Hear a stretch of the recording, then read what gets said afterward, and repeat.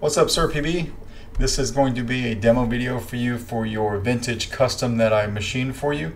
I'm not quite done with the second one you had sent to me. You wanted a corn horn for that one, so I hope to have that one later on in the week, which I think I mentioned when I went over this. I record the second part of this demo, I record first. So I'll have the other one later this week. I can send this now, or I can wait until I've got the other one done if you like. But for now, let's go over my desk and take a look at this one.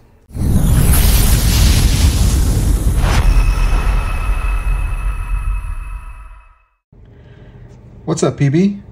We're going to go over this vintage parts scrap saber that I made for you, custom saber. I'm not quite sure what to call it. It's a Solo 9 if you want to be technical about it, because this is the 9th one that I've made totally from scratch, minus the vintage flash handle that you sent to me. You did request that I try to use these, which I was able to do, which a first for me, which is very cool. The red will be your power. The black here will be your auxiliary. We'll go over that, of course. Okay. I had this piece laying around. It is a little bit beat up on one side right here, but I thought it still looked pretty cool because it is a vintage Canon piece and it had this on it right here. All right. I dropped this down to about a brush finish on the actual handle, so it kind of matched the rest of the saber, but I did leave this alone. So a little beat up, but it is vintage. This is a kind of like a fidget toy. It does come out. You can pop it out. You can take it out permanently if you like, but it is something that goes in here.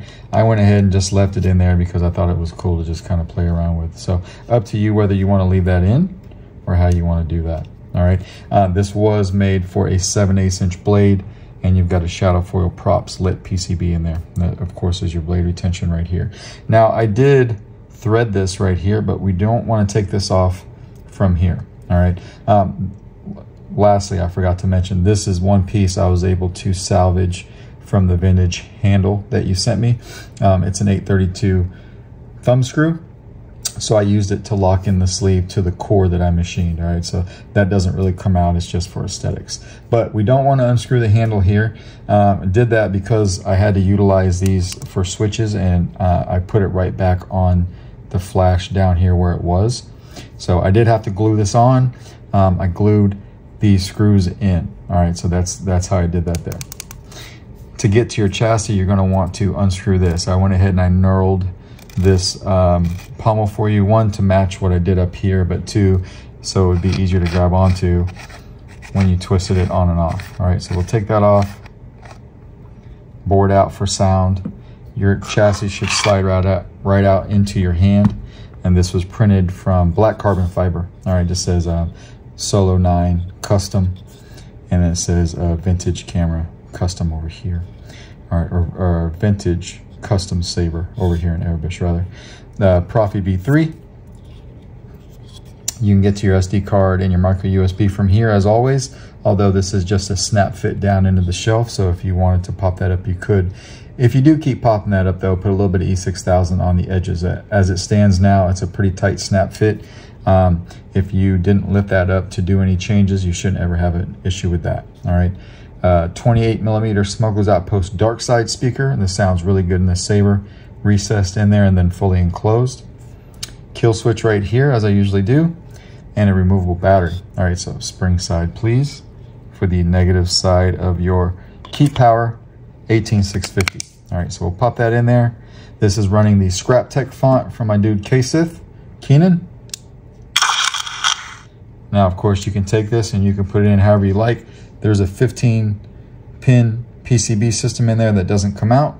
It's locked in with both these two screws here, and then also this guy right here mainly is what's locking it in. So it locks in that little chassis piece and the sleeve to the core. All right, take this and just slide it right in. We'll take your pommel, screw it on, tighten it all the way down, nice and tight.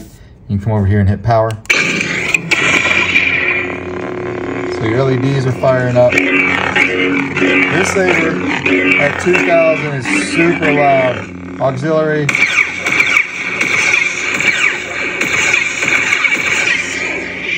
And you've got twist off. All right. 7/8 inch blade. So we'll put a 7/8 inch blade in here, come over here and lock it down.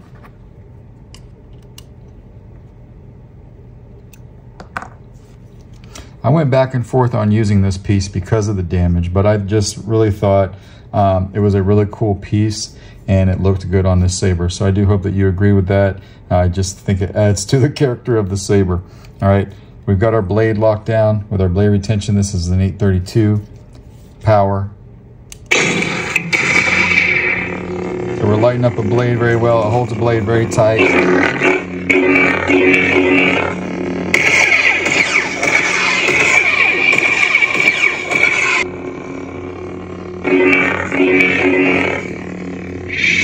You just have the one sound font on here for now, but Scrap Tech. Soundtrack. All right, turning it off and back on.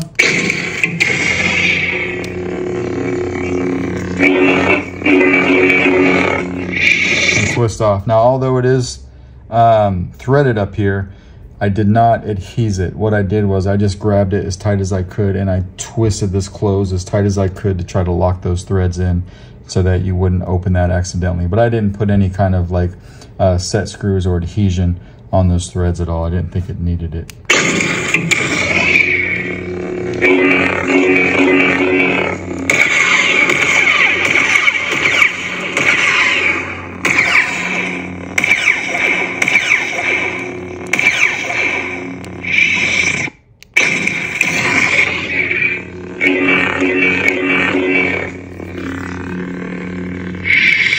All right, we'll go ahead and take the blade out. Whoops, hit my camera there. Come over here and unscrew the pommel.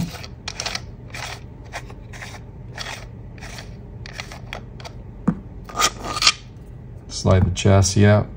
You can see your indicator light there. As soon as we flip the kill switch, it cuts that power. All right, and then when you want to take it out, the positive side is over here by your speaker. You can just pop it out with your finger. But that is basically your custom saber with this particular flash handle you sent me. You actually sent me two. The other one you wanted made into a corn horn saber. So I am thinking that one through. I hope to have that one done this week. But for now, this is your custom saber. Let me know if you have any questions. Thanks.